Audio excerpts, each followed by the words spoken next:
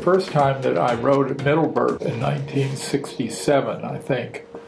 And I won a race on Island Stream. And Island Stream was owned by Gene Wayman's father, George Wayman. So that horse was going to be Timber Horse of the Year anyway. And I called Mr. Weymouth prior to the Middleburg races and say, well, we don't have to run because it's going to rain. He hates the rain. And he said, but John, people expect him to show up there because that's what they come for. And so I think you should run the horse. I said, fine. So Dolly and I drove all the way down and rain.